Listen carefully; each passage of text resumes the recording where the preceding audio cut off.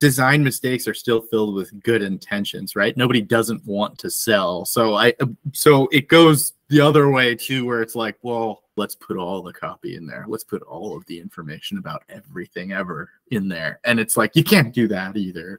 And especially with infographics themselves, because it's limited real estate. So I think the problem is like a bedrock issue of, do you really actually know what the critical information for your product is? If you don't, that needs to be talked about.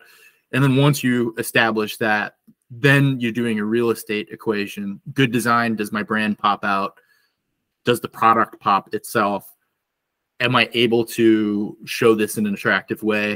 If you show something in an attractive way, it gets over the emotional hurdle of, can I picture this particular thing in my life?